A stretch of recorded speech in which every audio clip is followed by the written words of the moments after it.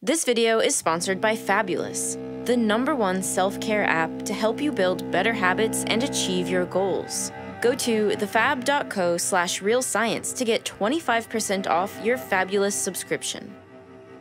We Homo sapiens have been eating meat since the beginning of our very existence. Archaeologists have found marks on bones from hacking tools that suggest we have been carnivorous as far back as 3.4 million years ago, when some of our earliest hominid ancestors were beginning to roam the earth.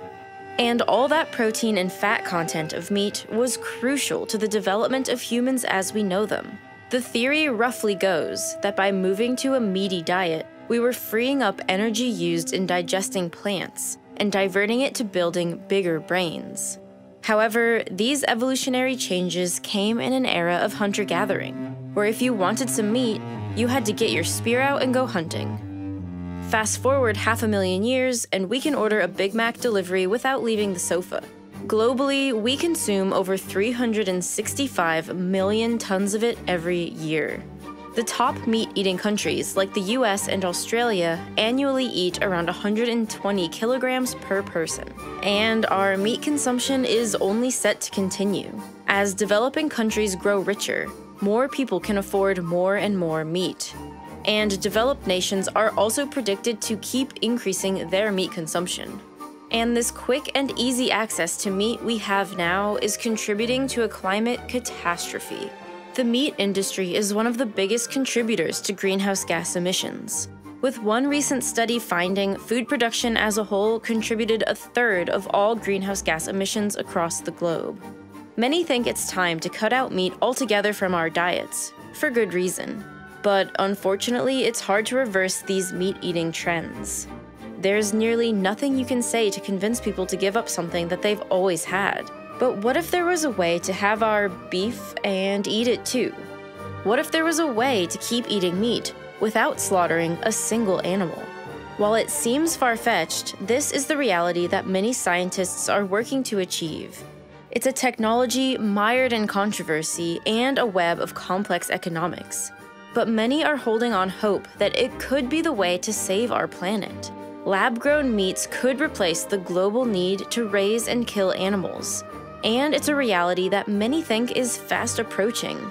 How can it be possible to grow meat in a lab, completely circumventing the slaughterhouse? And will the process ever be economically viable enough to match our insatiable meat appetites? The idea of growing meat without killing any animal has been around for a surprisingly long time. In 1931, Winston Churchill even said, "We shall escape the absurdity of growing a whole chicken in order to eat the breast or wing, by growing these parts separately under a suitable medium." 82 years later, his prediction would become a reality. The first lab-grown burger was eaten in 2013, and since then, it has been a race to market for dozens of food tech startups. Lab-grown or cultured meats use practices from regenerative science to grow meat without needing to grow an animal. It all starts with stem cells. Stem cells are a special type of cell that have the potential to become almost any type of cell found in the body. Skin cell, muscle cell, liver cell, etc. To harvest stem cells, technicians have to go to the primary source of the desired meat, directly to the cow. Here they take a sample of tissue directly from the animal, without killing it or even harming it. From this tissue, they then isolate multipotent stem cells, such as muscle stem cells. These are put into a bioreactor with a mixture of nutrients, amino acids, growth hormones, and a special serum called FBS. These ingredients promote the cells to start replicating and keep the cells alive and happy. Then, by adding different growth factors, technicians can prompt the cells to differentiate or turn into the required type of cell, like muscle or fat. Muscle cells will naturally move together in the suspension to form myotubes. These tubes can then be essentially mushed together to make beef burgers, if the origin is cow cells, or chicken nuggets if the origin is chicken cells, and so on. A single muscle stem cell could be grown into 1 trillion muscle cell tubes. That's a lot of burgers and nuggets from one tiny cell. But this is as far as innovators have come. creating essentially lab-grown ground beef.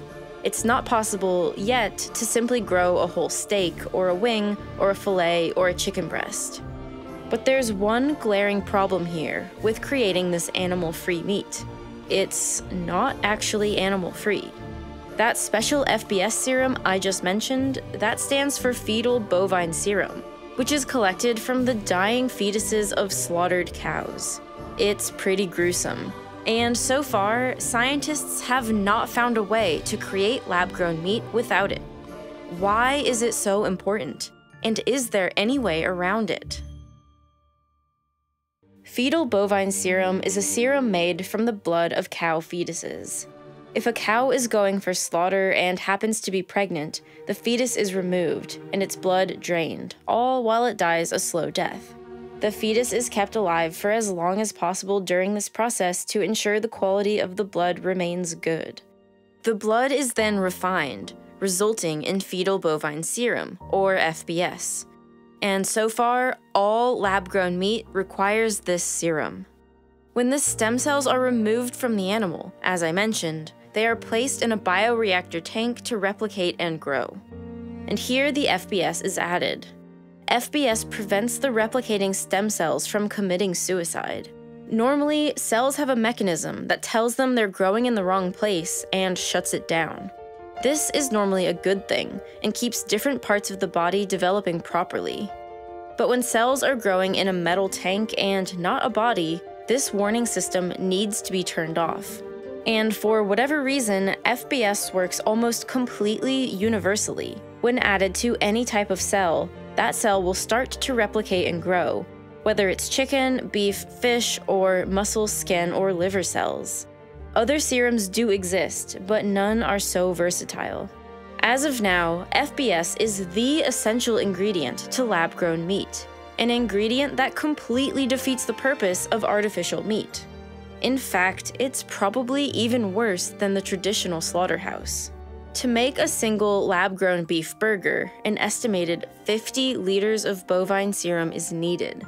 And depending on age, a single cow fetus can yield between 150 and 550 milliliters of serum. That means to create a single burger, you need the blood of between 90 and 333 cow fetuses. Until a synthetic or plant-based alternative to FBS is found, slaughter-free, widely available lab-grown meat is completely unfeasible. And FBS isn't easy to replace. It contains approximately 1,800 different proteins and more than 4,000 metabolites. Some scientists have succeeded in creating synthetic serums, but all of them are hyper-specific to the type of cell being cultured. None are capable of replacing FBS to culture all possible cell types. However, recently, a glimmer of hope has emerged in one company, producing a synthetic alternative, something they call Fast Grow. They say its components are not derived from human or animal, and it promises to be able to replace FBS for a range of different cell cultures. But so far, no independent studies seem to have confirmed its effectiveness across the wide range of uses that would be needed for lab-grown meat, and in general, creating serum-free media is hugely expensive. A recombinant protein like transferrin can go for $260 a gram. Growth factors like TGF-beta can cost several $1 million a gram, more expensive by weight than diamonds. The price tag for Fast Grow as a whole is around $2,640 per liter. There is reason for hope, but also reason for skepticism. Scaling lab-grown meat up for mass production is going to have quite the price tag, perhaps a prohibitive one.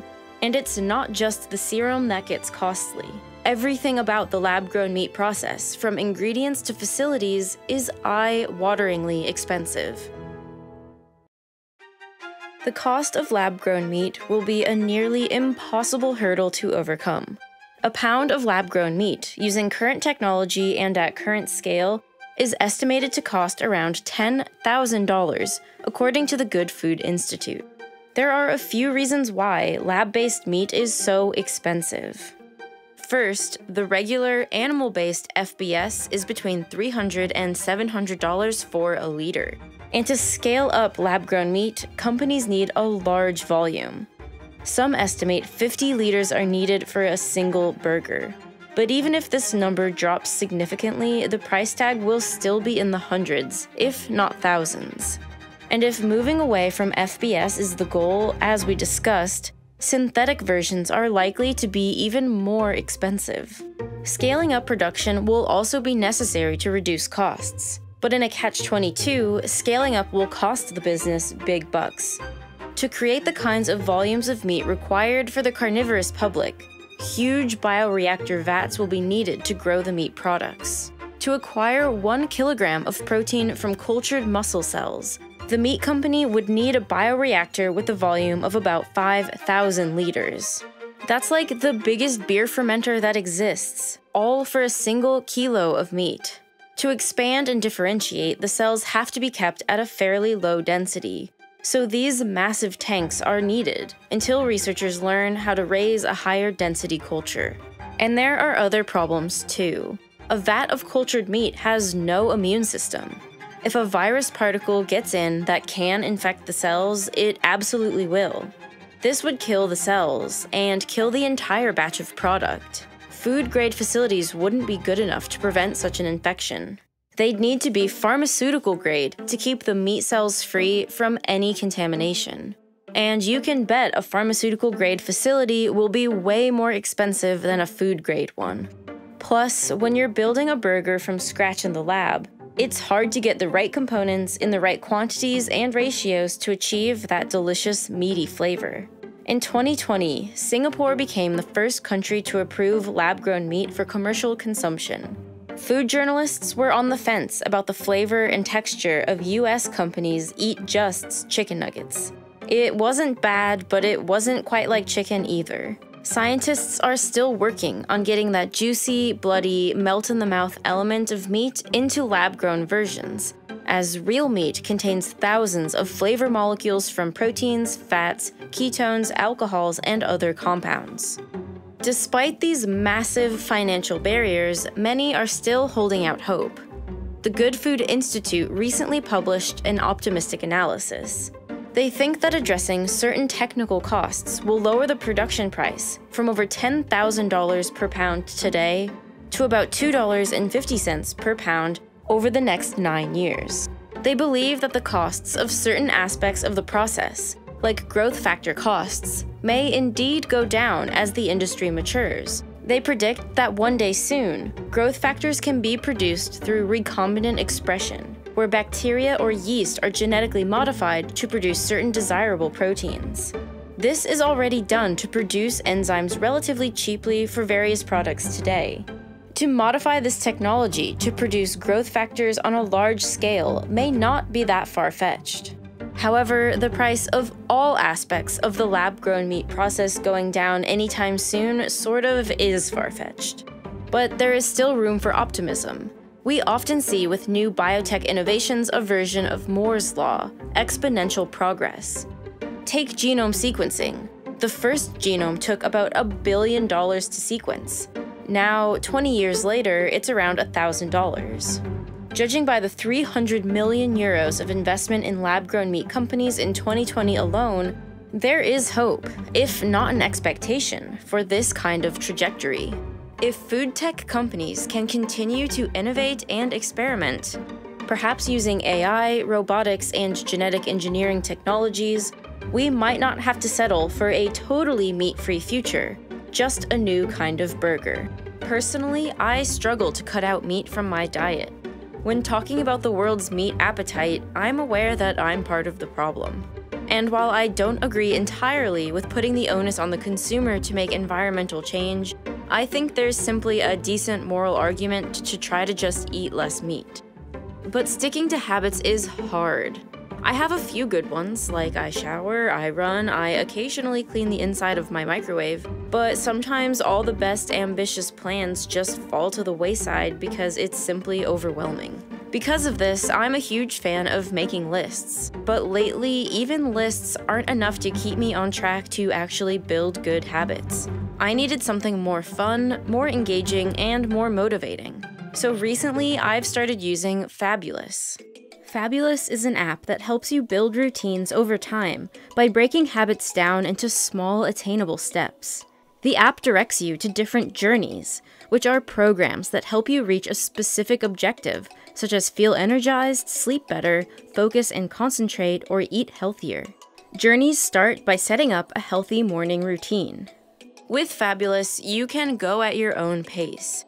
I cannot stand when famous and successful people tell you that in order to achieve your dreams, you have to wake up at 5:30 a.m. to exercise for an hour before prepping your kale breakfast and clearing your inbox all before 8 a.m. I have never done this. I will literally never do this. I would rather die than do this. But the pressure of having the perfect morning routine makes me just avoid any routine altogether. Historically, my morning routine is snoozing my alarm for 45 minutes.